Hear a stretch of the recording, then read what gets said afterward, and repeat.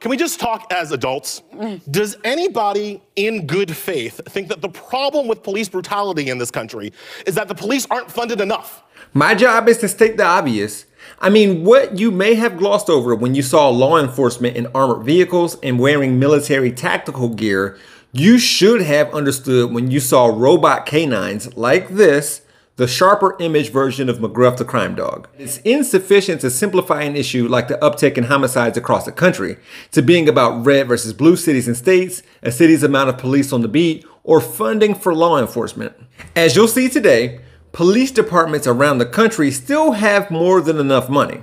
If you didn't know, defunding the police generally means taking money away from police departments and, in many cases, reallocating it to social programs or other city initiatives. Can we not pretend that there haven't been many, for decades, who have been demanding that overstuffed police budgets be cut in order to invest those funds in education, housing, and food insecurity, amongst other things, seeing how these resources are proven to prevent violent crime in neighborhoods and cities over time? This isn't just a recent phenomenon. It just got louder. Since the murder of George Floyd, 20 cities cut funding in one way or another, and, as you've probably heard, homicide spiked in those cities. But this happened all around the country since the beginning of 2020. But before then, it's important to note that the homicide rate was on a 30-year downward trend, and even where it currently stands now, the homicide rate is still much lower than it was in the 90s. And things like armed robbery and burglary did not rise with this current tide. Police funding sure did. Cities across the U.S. that have made modest progress on defunding are facing resistance. In Seattle, council members initially pledged to meet activist demands and cut the police budget by 50%, but ultimately backtracked amid intense police opposition, passing a reduction of about 18% by leaving vacancies unfilled and moving certain functions like parking enforcement out of the police budget. However, 26 cities increased funding to their police departments, like Tampa, Fresno, and San Diego, and homicide spiked there as well. Even though police are much more likely to spend their time doing paperwork or responding to unfounded calls or in traffic, they're trained to be warrior cops.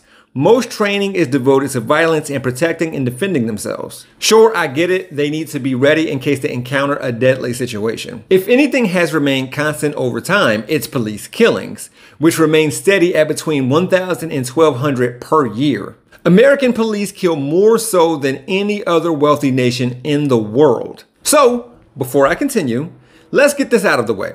There does not appear to be a correlation between police violence and a city's violent crime.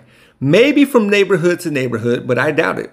And there are benefits to putting a concentrated amount of officers in communities where there are frequent homicides in order to prevent them from occurring.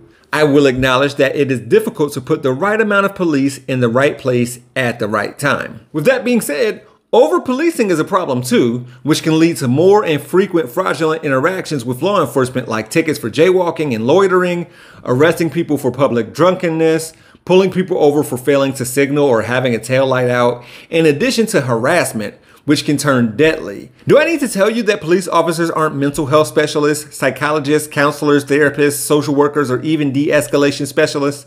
There isn't enough training in the world to reform a warrior. So if your idea is that more police decreases civilian crime, you're ignoring the violence committed by the police.